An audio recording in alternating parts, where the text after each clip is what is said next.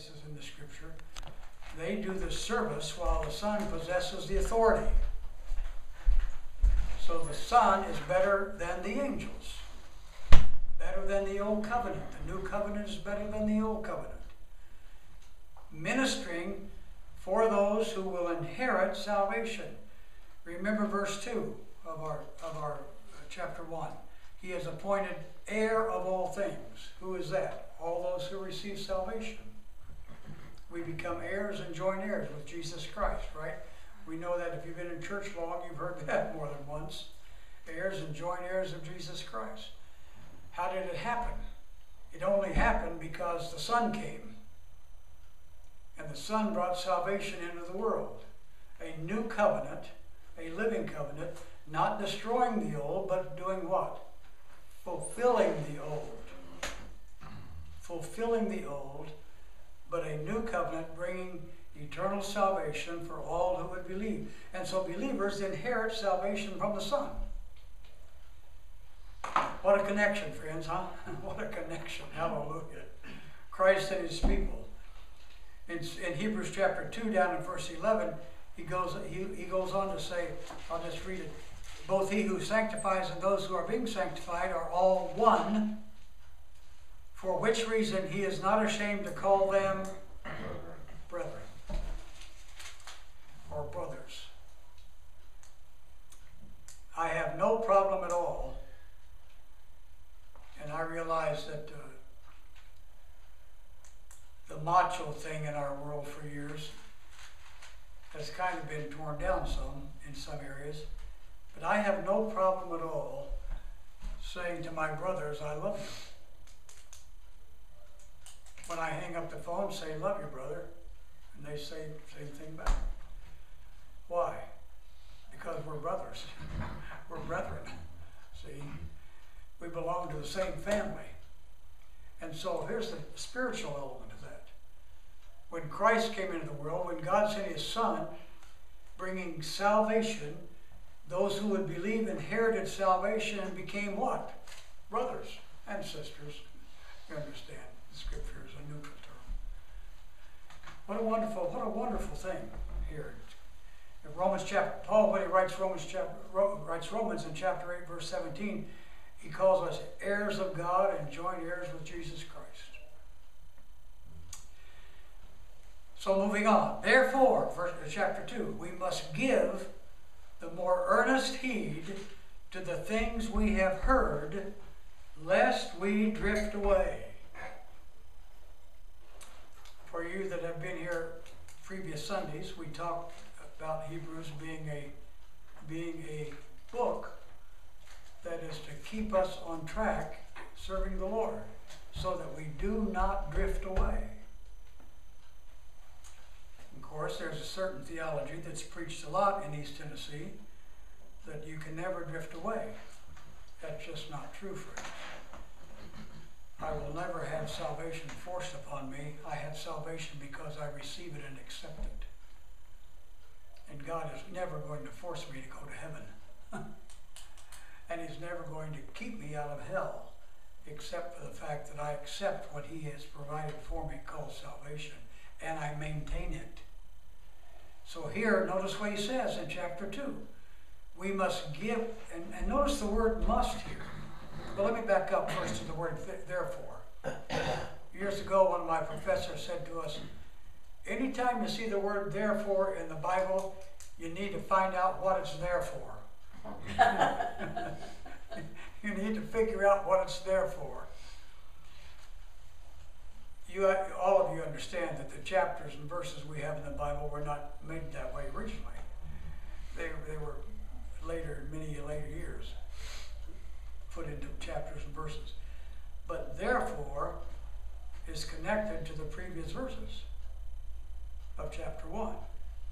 He didn't make he never told his angels to sit at his right hand, but he did tell his Son, and the angels do a service work in the salvation process to those who are saved. But Christ brings salvation, therefore, it ties it together. That word ties it to the previous verses. Notice then, therefore, we must.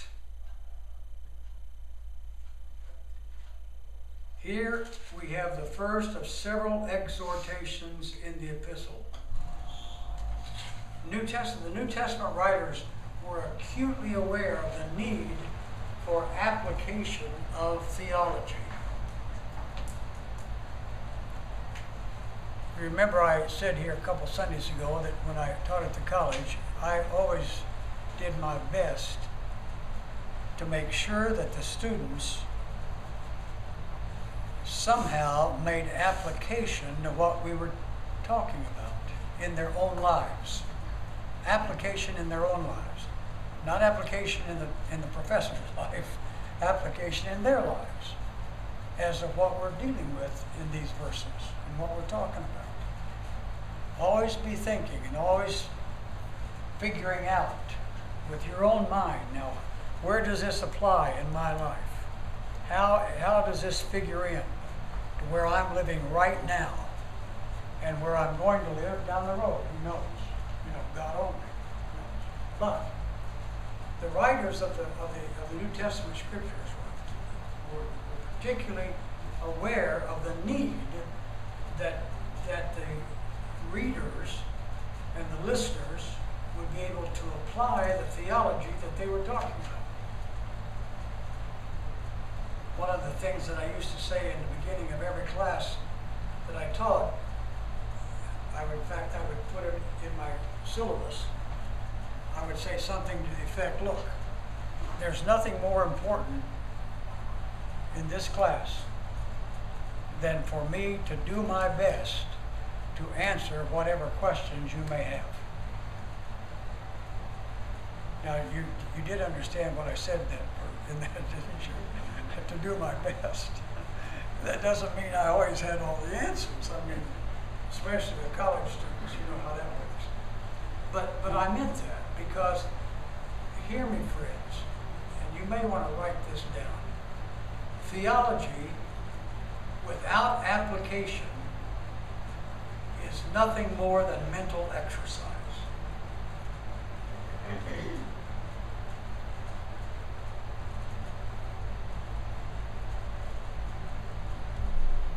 If your theology has no application in your life, you might as well be reading Plato or anything else you want to call by name. Theology without application is nothing more than mental exercise. 2 Corinthians chapter 3, verse 6, Paul says in that letter, the second letter to the Corinthians, the letter without the Spirit is dead. Or is death. If there's no spirit in it, if there's no application in it, and I probably could say with Pastor Tom, been talking about the past couple Sundays, let's put a little s with that spirit, meaning the human, and a big S with that spirit, meaning the Holy Spirit. The letter without the Spirit is dead. And so the writers in Hebrews are serious about this. And they say in verse 2, therefore we must. The exhortation here is the holding fast of your profession, which we will pick up on in chapter 4. That very phrase in chapter 4, verse 14, about holding fast your profession. I told you about a friend of mine, and he's still my friend, even though we disagree. And he wants to argue with me about it all the time. He says to me, well, Bob, you know, we can't lose our salvation. And I let him say that to me about 7 times before I finally said, Charlie, you don't know what you're talking about. And oh boy, we were on the golf course when this was going on. And we got into an interesting discussion. Now, I also understand that you can't lose it because somebody else takes it away from you. But guess what? You can deny it and go your own way. And backsliding is not a creation of man's mental gymnastics. It's a reality in Scripture. Paul said of Demas, he has forsaken me and gone the other direction. What's that mean? He has left what he used to believe, and he's gone on his own way. Jesus, at one point in his ministry, said to some of those people that were following him, because some of them began to leave, said, well, we don't want any part of this gospel anymore. And Jesus even turned to some of those that day. I can't give the reference right now, but you can find it. He said to them, are you too going to leave? Some of you, are you also going to leave me? So the scripture, the Hebrews, deals with the subject of drifting away, of slipping away. The word here is we must, not that we ought to or not that we should. This passage is a strong warning, very serious passage. We must give the more earnest heed. How would you vocalize the term more earnest heed? Well, you know, I mean, we don't call it, we wouldn't say those terms, would we? Must give the more earnest heed. Pay special attention. Pay special attention. That'd be one way to say it, right? Any other ideas? Take it seriously. Take it seriously. Yeah. Have you ever been talking to your kids or your grandkids and you said something like, you better keep listening to me, or you better listen to me? Huh? Now, whether or not they did it, that's something else. But what was the message? You better give earnest heed to what's being said here. I don't know if he would back me up on this, but I'm going to say it anyway. Every so often, you know, when Pastor Tom's preaching, during his sermon, he'll say something about, everybody look this way. And I always say to myself, what he's really trying to say is, listen. Everybody listen to what I'm saying here. I don't want you to miss it. Like I said, he may not back that up, but I believe that's what's going on. So I may be wrong. But anyway, hey, the word's clear. We must, not optional, we must give the more earnest heed. If the prophets, if the Old Testament prophets, and even the angels should be heard as they ministered in times past, how much more should the Son be heard? The gospel of the Son, the gospel of Jesus. So the writer says, we must give the more earnest heed. W.H. Griffith Thomas, one of the great commentators of past years, said it like this. He said, one of the great dangers of the Christian life is losing interest in what is familiar. Think about that for a little bit. One of the great dangers in the Christian life is losing interest in what is familiar. John Wesley, one of the great heroes of the faith, way back in the 1400s when he did his thing and Methodism came out of it, for you historians, John Wesley way back then said these words, and I quote. He did I don't remember if it was a sermon or a writing, just a writing, but anyway, he said this. He said, I am not afraid that the people called Methodist should ever cease to exist, either in Europe or America. But I am afraid lest they should only exist as a dead sect, S-E-C-T, having the form of religion without the power.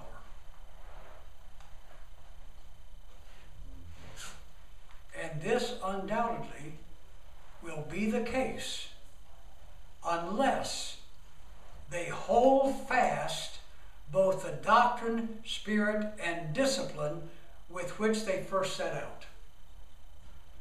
That's a powerful statement, friends. That's a powerful, and think of it. He said that in the 1400s. And I'm here to tell you, we have lived to see it happen. We have. We have lived to see it happen in American churches. Is it any wonder that the Holy Spirit inspired the writer to say, it's not optional, friends, if you're going to live for Jesus, you must hold on to it. You must hold on to it. You must hold fast. My granddaughter years ago, about that big or so, I was out in the yard mowing, I guess, and she was walking the landscape timbers, around the flowers. And I'd watch her, and I was mowing around. I went the other direction or something and came back around and she was nowhere to be seen. Walking the landscape timbers one minute and the next minute she was gone. I immediately shut down the mower and jumped off and went around the house. No, she wasn't around there. Called her by name, no answer. We lived out in the country, swamp across the street, down the hill, and you know how your mind plays tricks in a hurry. How easily to be lost. How easily to be lost. Did you find her? I did find her, thank you, Jesus. I did find her. She was down the road. She decided to go visit the neighbors somewhere down the street. Neighbors that she didn't even know, but she was going to go visit the neighbors. This epistle lays great stress, and I'd encourage you to take a note, put in great big letters in your notes, the word steadfastness. Because this epistle lays great stress upon being steadfast. Steadfast. We know that verse also, don't we? Another verse. Steadfast, unmovable, always abounding in the work of the Lord. Corinthians. I don't have a reference on that either, but it's there somewhere. So, we must give the more earnest heed. Without earnest heed, it gets lost. That's the point. We can think of somebody right now. You can think of somebody and I can right now. We didn't pay close attention to their experience with Christ, to their relationship with the Lord. And today they're lost. You say, well, who are you to judge? I'm not the judge. I leave them to God. And I'm here to tell you, friends, the Scripture talks about that. And we need to quit being deceived by this whole idea that one shot does everything. I've never had a shot yet in my life that did everything for me. How about you? And yes, and by the way, these folks that I'm thinking about, that I've pastored over the years, that now are no longer serving Jesus, have gone away, have drifted away, they really were saved. Because that's the argument sometimes. Well, they were not saved in the first place. That's a silly argument. They were saved. They were genuinely saved. But they let it slip away. They let it drift away. Like Brianna, no time she's gone. She just slipped away. I didn't see her. She did it on her own. I didn't make her. She did it on her own. Matthew chapter 22, verse 5, Jesus tells the parable of the wedding feast and the invited guests. We know that story, don't we? Where there was a wedding feast, they invited all the guests. The 22, verse 5, in that story that Jesus tells, these are absolutely, what shall I call it? Not only forceful, but scary, for lack of a better word.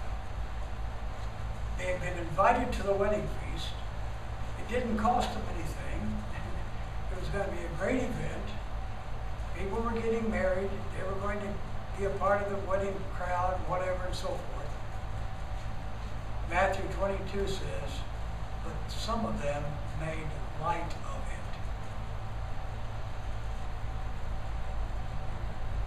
it. Even when the master had said, come on. And we all understand the parable. Christ is saying, come to the feast. Come to the wedding. But some made light of it. Man, how careful we must be. So notice what he says, verse 1, give the more earnest heed. Give the more earnest heed to the things we have heard, lest we drift away. Or another translation says, lest we slip, or lest we slip. The word here has several allegorical implications. One is slipping away or vanishing, like Brianna did, just all of a sudden out of my sight. Not there anymore. That's kind of like evaporation. Insufficient heed to the gospel and it will vanish away. Did you hear me? I said insufficient heed to the gospel will vanish away. You say, well, preacher, why does it do that? Because the devil wants it to do that. The enemy wants it to slip away in your life and mine. He wants it to evaporate, where things become not nearly as important as they used to be, and little by little, guess what? Nothing's important, because the only thing that's important in my life is what I want to do, and where I want to be, and how I want to live, etc., etc., etc. So slipping away is one of the allegories. Leaking is the other idea, like a faulty container. This week I had a bathroom commode that wouldn't quit running. You know those wonderful things that happen in your house. The only way you could keep from running, you had to get down on the floor and turn the water off, to the commode. So I had to go get me the new guts, for lack of a better word. Forgive that word, but anyway, to put in there.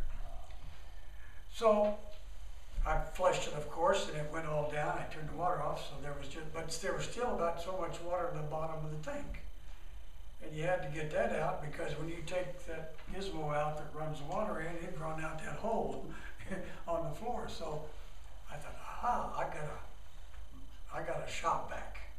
I'll just suck that water right out of there, and that'll be the slickest way. I used to always put a rag in there, dip it out and squeeze it in a bucket, and then squeeze it in a bucket. We're not talking about the commode part, we're talking about the tank, friends. About the tank. Anyway, no, I'm going to go. So I got my old shop back out. No time. It's all gone.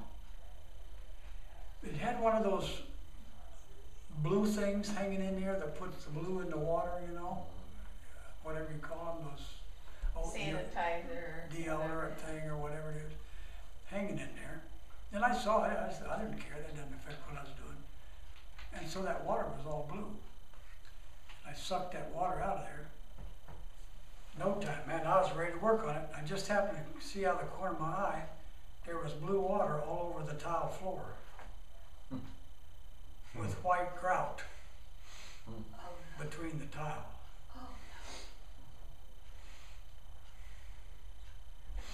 And I grabbed that vacuum thing and took it running outside,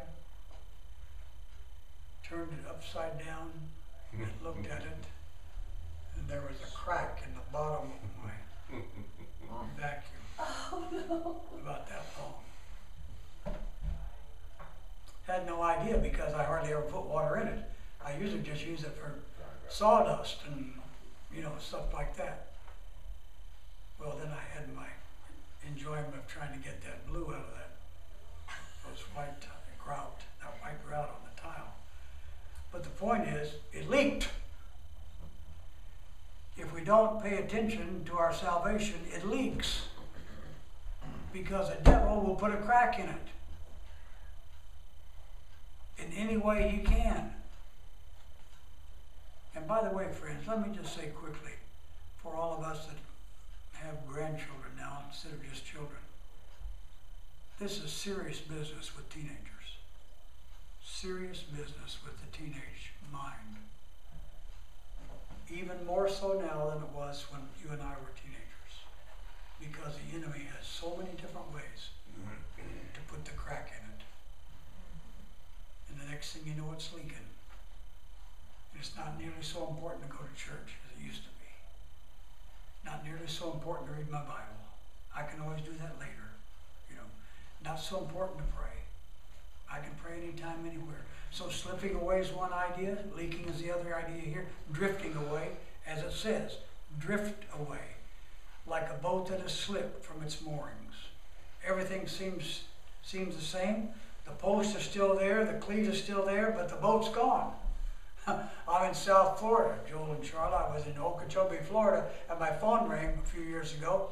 Hey, Bob, yeah, well, this is your neighbor.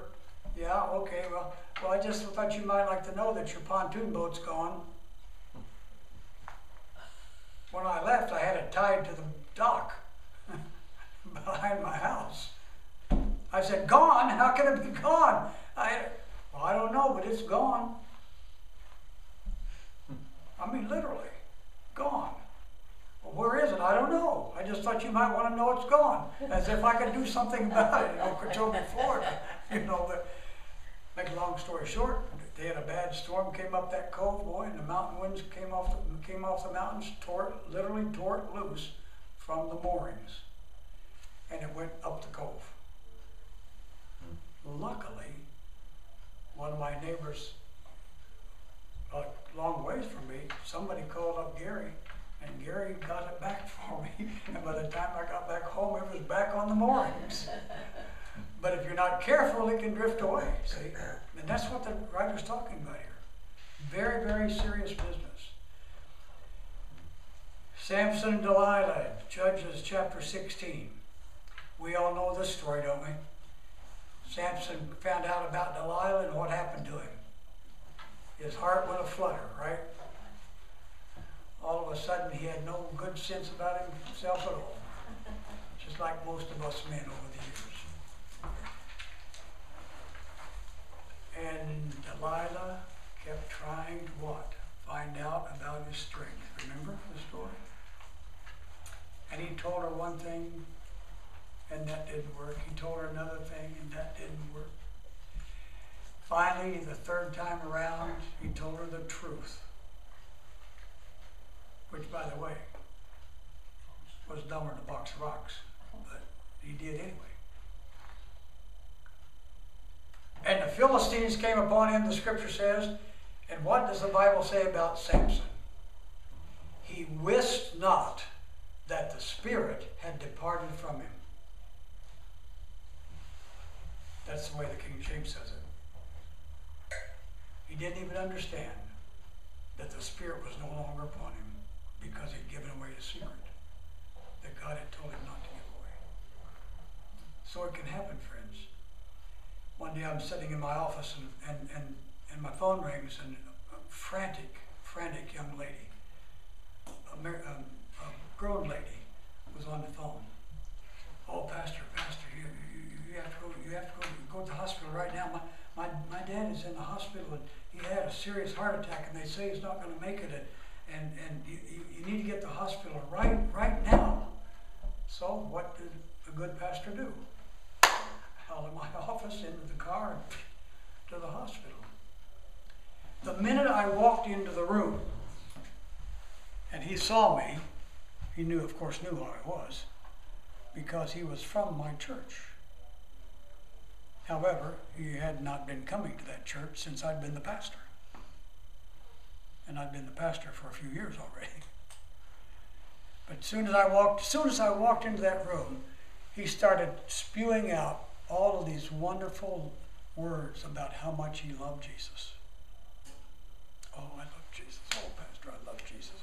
And on and on and on it went. Now, I understand that, because when you're facing eternity, you better love Jesus, right? I mean, I understand that. And so I accept that. I don't stand there and say, no, you don't. I'm not going to do that. But I also knew who he was, and knew where he had been, or where he hadn't been, for example. But he went on for some time telling about what a wonderful Christian he was, and how he loved Jesus. And the truth is, he hadn't been in church for years. How many of you know that the church is the house of God, and not the only place we can meet with God, but it is a place where we meet with God with other believers? And we'll get into that in later chapters here in Hebrews when it tells us about church. He had not been there. If he had been there 2 times in the years that I've been pastor, it probably was more than I can remember. I'm afraid. I was afraid then that his boat had drifted away. That his boat had drifted away. And so I'm saying to myself, as I'm standing in that room, and of course I stayed there a little while and prayed with him and so forth. And as I'm leaving, I said to myself, I hope he means business. I hope he means business. Sad to say, I hardly ever saw him again after he got out of the hospital. It wasn't because he's going to some other church. He wasn't going at all. I knew that for a fact. The point is, our distractions and our conflicting commitments of today's society can cause our faith to evaporate if we do not give earnest heed. And hear me, friends, our faith is not there on demand. Some people think Jesus is like a light switch.